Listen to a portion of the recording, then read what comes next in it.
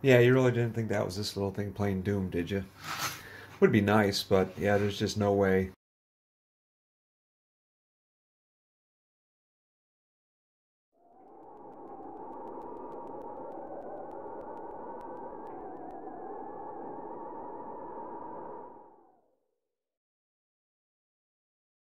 Hey, welcome back, guys. So some of you are probably wondering what this little thing is I have here. Believe it or not, this is an actual x86 PC from 2010 made by a company called Xi3. Xi3 is no longer in business, but it was interesting to research the company and their products. Started in 2010 in Salt Lake City, Utah, the Xi3 Corporation was actually a subsidiary of another company called ISIS Technologies. ISIS Technologies is a 100% woman-owned defense contractor that was created in 2002 and they still exist today. Xi3 has some pretty ambitious goals and some pretty optimistic claims about the products they would be producing. From what I could gather, this was the first product that they released, the X5A or the 5 Series. It's a very small extruded aluminum enclosure measuring just under 4 inches with a dual-core Athlon 64X2 CPU, 2 gigabytes of DDR2, integrated graphics, and an mSATA SSD with either Windows 7 Pro or OpenSUSE on a modular layout consisting of 3 separate boards. When these launched, they retailed for right around $900, which was pretty steep at the time for what you get, but Xi3 justified the price by pointing out the low power consumption, just under 30 watts for this particular model. And while they received some praise from tech sites at the time and garnered attention at the trade shows, it doesn't seem that they were a hit with home PC users and were mostly relegated to use in healthcare and other industries for light workloads. A year after the launch, the price was slashed to $499, and Xi3 announced a Kickstarter campaign for 2 new models, the X3A and the X7A, along with a Chromium-based model. The 3 Series was a very low-powered, energy-efficient model using only 15 watts, and the 7 Series was a more powerful model with an AMD Trinity APU and 8 gigabytes of DDR3. Then rumor began to circulate of a steam box, fueled by the fact that Valve contributed to the development and cost of the Xi3 piston, which from what I could tell was pretty much a 7 series. It was touted for its gaming abilities, but being powered by a Trinity APU that also seemed rather ambitious and overly optimistic. By the time the piston was released in 2013 with a price tag of $1,000, Valve and Xi3 had parted ways, and the supposed steam box was never realized. In the same year, Xi3 released another low-powered and even smaller platform known as the Zero Pro. Also running on just 15 watts, it featured a dual-core 1.65 GHz CPU with an 80 shader core GPU and an mSATA drive up to 1 terabyte at a retail price of $399, and it was, judging by all the specs, a 3 series in a smaller aluminum case. From all of my research, 2014 was the end of Xi3. Their Kickstarter campaigns failed to reach the goals, Valve pulled the partnership, and home PC users were not in a rush to purchase this PC. By 2017, the company was ordered to liquidate and auction off all property, along with claims of some shadiness in the spending of investors' money, among other things. I'm going to leave some links below so you guys can check that out because I didn't get too far into that. So what I have here is a 5 series. I have the X13, X5A. I wasn't able to find a 7 series or a piston, as nice as that would have been. And I think if I did, I think the price probably would have been ridiculous. But, we have what we have. We're going to take a look at this one, and we're going to take it apart. We're going to take a look at the inside, check out the layout, and, maybe we'll load an operating system on it and check it out a little closer. All right, so let's take a closer look at this thing, shall we? You can see the logo, and the logo's upside down right now. But with the logo the right way, if you look back at your rear panel, that's upside down. So I don't know if something's got to be flipped around on there. Here's a mounting bracket here, and I think this has several different mounting brackets, so you can mount it several different ways. These are also aluminum as well, or at least metal. These chrome grills on the ends here. The whole thing is kind of cool. You got this anodized extruded aluminum housing on there. Can't wait to get in the inside and take a look at the inside here. Apparently, the Xi3, the 3 is for a 3-board computer, so you've got, 3 boards that lock together to basically make up the computer. And the plan was they were supposed to be interchangeable, so you could, upgrade and swap boards out. Let's take a look at the back at the I/O. We've got a gigabit Ethernet port here. You've got your audio in, out, microphone, display port, dual link DVI and VGA. Right here you got your power connector. It takes a laptop style AC adapter, and you can see 19, I don't know if you read it on there, 19 volts, 3.3 amps. Power button is that little button right there.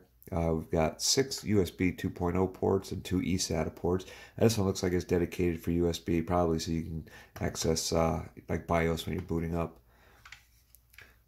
Alright, this is what it looks like when you've got stuff plugged into the back. It looks a little congested back there, but I mean, I guess if you have this sitting behind something under a shelf, I mean, I suppose you could manage your cables a little bit better. This is just sitting on a wide open desk right now.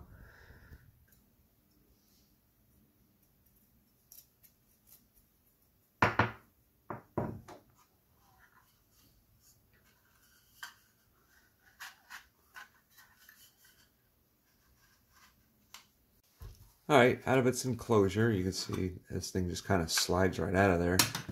We can take a closer look at how this thing is put together. And it appears that you've got like a bottom board here. That's got your memory on it there. Also, I believe the CPU is probably underneath there. But you got these two other boards that socket into the sides of that. So you do got your 3 boards. Let's go ahead and see if we can break this down and take a look at all the different parts of it, though.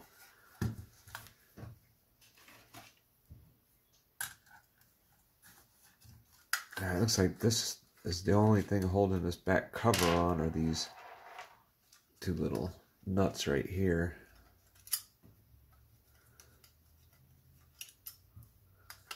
Yeah, alright. The back cover pops right off. And we get a good look down inside over there.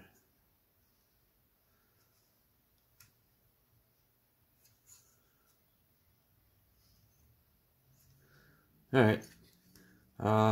Let's see what I want to do next. I think maybe pop one of these boards off here.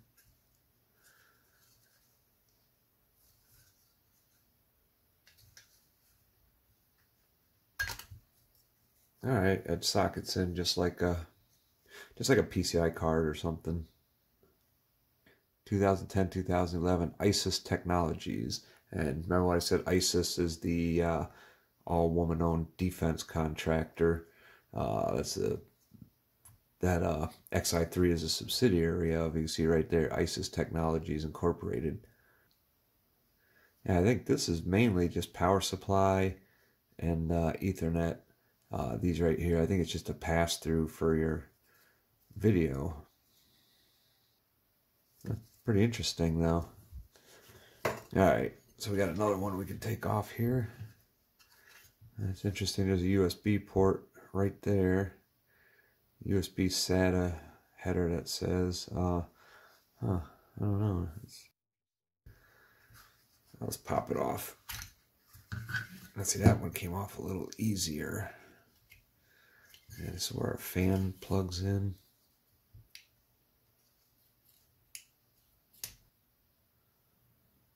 And I believe that's your Southbridge chipset right there. Even says Southbridge right on it. So there's Southbridge. I'm not sure why there is a USB and another that's marked USB SATA, and that's not marked anything. That's really interesting, the way this thing is laid out. And once again, you see ISIS Technologies Incorporated. Alright, so this board here, this looks like it's got the system RAM on it right there. Some Hynix chips. I imagine, yeah, there's a CPU socket. You can see it right there. So I wonder if that's replaceable. There's more memory here. Let me see what I got to do to get in here to the CPU. I wonder if I can get down to it. take this fan off first. Alright, fan's a little clogged up with crap. And it looks like I'm going to need a smaller bit. Alright, T5 seems to fit. It's kind of an interesting, this is a really interesting design here. Those kind of just clip over the edge of the board. And the heatsink screws down into it to pull it tight to the board. That is interesting. Kind of like that. These screws come out. Yep, they come out. Alright, I don't want to lose them. Alright. Probably not going to pop right off of there either. Get those clips out.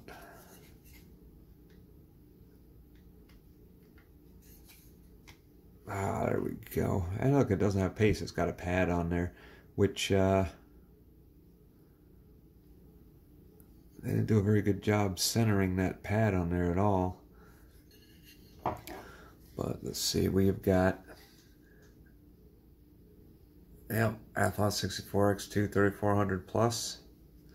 And right there would be the North Bridge with the integrated graphics. The Radeon HD 3200 graphics would be built into that. That's a 7 something chipset. I don't remember which chipset that was. So that's a close look at that. Let me get the thermal pad back on there so I don't lose the fucking thing. And an interesting thing is this CPU is absolutely socketed in there. Look at that. So I wonder what other AM2 CPUs could I put in here. I'm sure there's power constraints to consider, but alright. Yeah, we'll have to try out a different processor on here as well. But anyways, that's the way this thing comes apart or goes together, or however you want to look at it. Quality control doesn't look like it was very good on putting these thermal pads on there, but the thing didn't seem to run hot. So alright, what I find really interesting about this is from 2010, 2011. This one was probably built like 2011, and they chose to use it's like an AM2, something much older, an Athlon 64 X2 3400 plus. I mean, you can even see right there, this is a CPU from 2005 with a 730E chipset, 780E 780E chipset with the integrated Radeon HD 3200 graphics. And being at the FSocket AM2, this only has DDR2, 2 gigs of it. And the South Bridge on here, that's a 710, I believe, SB710. I'll go look. Yes, I just had to go look. 710 chipset, SB710, and a 780E North Bridge with the integrated HD 3200 graphics. So definitely not a powerhouse, definitely not top of the line hardware for the year that this came out. But it's still a really cool design if you think about it. This one right here has got your CPU. This has your memory, all your system RAM. It's also got your integrated graphics and the dedicated memory for that, plus some kind of controller there, and more of your system memory. So that's all on one board here. And then this one here has got the SB710 South Bridge, which is the, basically controls I/O, and it has all your I/O. Really, really cool. And then the other card here, this one looks like it's got, it's got your, the power in and your power button, and it looks like this is all power circuitry here. So along with Ethernet, it looks like the Ethernet controller there. And then the video on here, I think this is just pass-through video. I do like the way this all just fits together. And, had they used more modern hardware, I think it might have caught on a little better too. One thing I am really interested, though, is if this can be, is this, because I know they have a custom BIOS on here. I'm really interested in knowing if the CPU can be swapped. Is this one whitelisted? What's the power, the maximum power draw that you can put on this with a CPU? I mean, will this take a 6,000 plus? Can I put a Sempron in here for, I don't know. I mean, I'm really, really curious if I could put a different CPU. Matter of fact, you know what? We may find that out right now. I might go ahead and just swap that out with something just to see if it can be done. All right, so I just swapped in a 5000B Athlon 64 X2 5000B. So let's see what happens. All right, here we go. 5000B. Turn it on. We have power.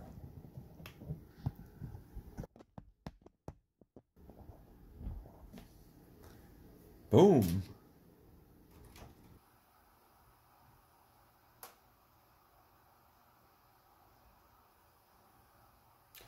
There we go. Athlon 5000B, 2.6 gigahertz. So yeah, it's already way faster. I wish I had a first gen Phenom. That'd be pretty sweet to throw a Phenom like a 9550 or something in there and see if that would work.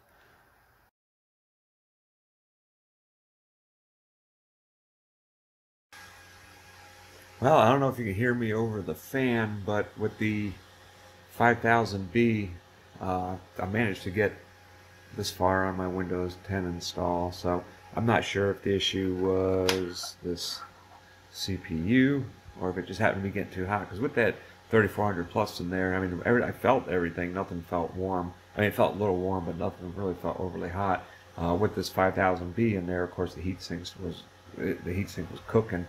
So I got this fan on there, and since I've put that CPU in there with this fan, I mean, I've had no problem. So I might just go through and continue to test this out a little bit. All right, so even with this fan on there, which you can hear the RPM of that fan, that's a pretty blowy fan. I mean, it's blowing a lot of air out through that fan, which is actually blowing in. Just on the Windows 10 desktop of that 5000B, it's at 100% usage with pretty high temperatures on it. So yeah, I'm not so sure this 5000B is going to be able to stay in there. I'm going to have to find something that's a little bit better. I might throw a 3400 plus back in there just to see if everything will work now. I don't know what the issue was before, but yeah, it seems to be working now. So I'm going to see what I can do about this. So my goal was to just try out Windows 10 on here and try out maybe like a browser, YouTube. I got the browser up and YouTube up, but the problem is that the CPU sits at 100% all the time, no matter what. There's all kinds of background shit going on in Windows here constantly that just pushes this little dual core up to 100%. So I'm going to give it a little more time. The other thing is these temperatures don't really fluctuate all that much. So if it just sits at 77 and 88 for now, then I'll just leave it like set up like this for now. And at least until we can get YouTube tried out on here, and then I'm probably going to find a different CPU, one that's not one with a much lower TDP than this 5000B. But for now, I'm waiting for these goddamn Windows processes to stop and stop eating up the CPU, so I can actually try some other stuff. All right, finally got there. Just had to go to the group policy editor and just disable a ton of shit, and now you can see we're a little bit more manageable. 46% of our 2 gigs of RAM is being used up, and with Task Manager, HW Monitor, and Microsoft Edge being open, we're using up 18% of our CPU right now. So let's find a video here we can watch. Just any video. I don't think we've got no speakers plugged in, so I don't have to worry about sound.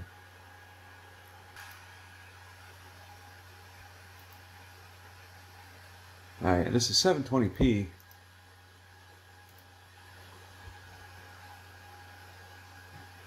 So I'm not sure how well we're going to do here.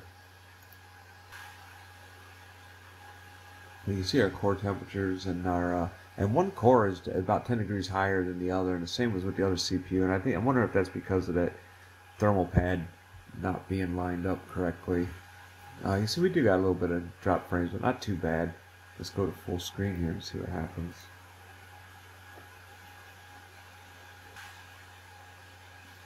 Yeah, well, it's not perfect.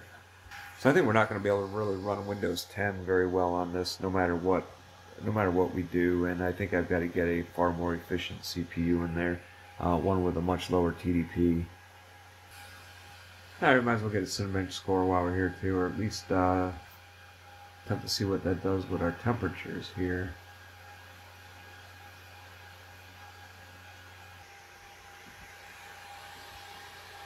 Alright, we ended up with a final score at 83, which, you know, didn't expect much from it. Like I said, we'll run it with the fan on here. And our temperature did, on core number 1, did get up to 85, so that wasn't too terrible. But as you can see now, our usage is dropping, so is our temperature. But I still think this CPU is a little too hot for this. And if we just go to idle on the desktop here, let's see. As you can see, it looks like we're still using a lot of fucking CPU here in Windows. And see, that's the problem with Windows, is a lot of times so many background processes, you don't notice it on a modern CPU, but on an older CPU, it's way too much.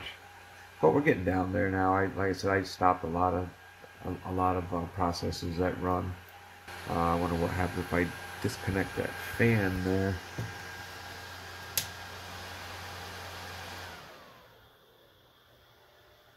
Let's see what the temperatures do.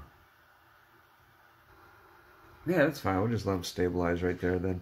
But yeah, I think I need to get a bigger SSD for it, and I do need to get rid of this 5000B in here, and maybe I'll try the 3400 plus again, or maybe I'll try something else, see what I got. But for now, I'm going to get this all shut down and disconnected. 3400 plus is installed back in there.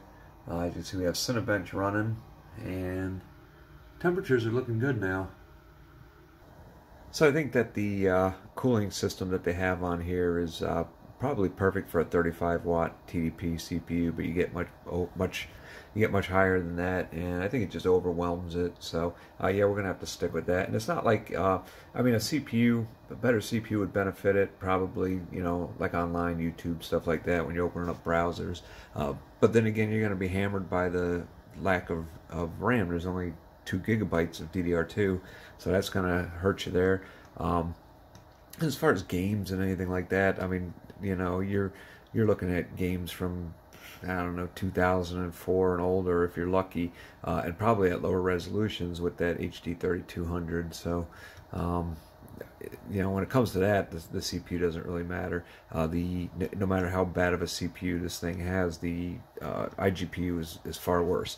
But when it comes for the browser, you know, to the browser, it'd be nice if you could put a better CPU in here and increase the RAM. But yeah, that's not going to happen. So there's no way you can increase the RAM in here, and the thermal solution that they have on here just does not. And you can see we're wrapping up right now with a score of 62, and we peaked at 56 and 61 on the CPU cores. So yeah, not too shabby. The Xi3 5 series. What the hell do I think about this little thing? Well, I mean, it's a pretty cool marketing idea. You know, the power of X, the power of cube. Unleash the power of the pyramid. Whatever their marketing shtick was on that. But it's a shame they just used, you know, really outdated hardware on something. In 2010, they're using a CPU that was made in 2005. So that's kind of a off-putting right there in itself. You know, you probably should have gone with something a little more current, even if it's for a prototype. So I don't know. You know, you can't put anything too powerful in here. As far as a CPU, you've got to stay very low on TDP because of the cooling that comes with it. It's very limited on VRAM. It's, like I said, it's got 2 gigabytes of DDR2, and that's it. The integrated graphics in here, the Radeon HD 3200 is just pitiful. But even today, I mean, I guess it does still have a use. I mean, this is YouTube 720p. It'll play at 720p. Browses the internet very, very slowly. You could probably play some older games, 2000 to 2004 on it if you load Windows XP on it, which is one thing I may try. I may try to put Windows XP on here, but we'll save that for another day. Alrighty guys, let me know what you think of this little thing, and if you have any ideas of what I can do with this when I get it back together, let me know. Anyways, you guys take care. I'll see you on the next one.